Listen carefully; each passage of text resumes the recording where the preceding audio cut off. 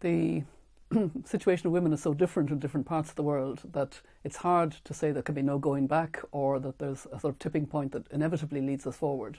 I'm very aware of the constraints and the difficulties and the violence against women and the undermining of women's role in the community, the second-class role that women have in so many communities. But what is happening, I believe, is that women themselves, in a very practical way, are using the tools of organising. They've been networking, and now they're using social media to network even more effectively, and they're seeing that there are more women holding positions of power and influence in the world, and that is encouraging.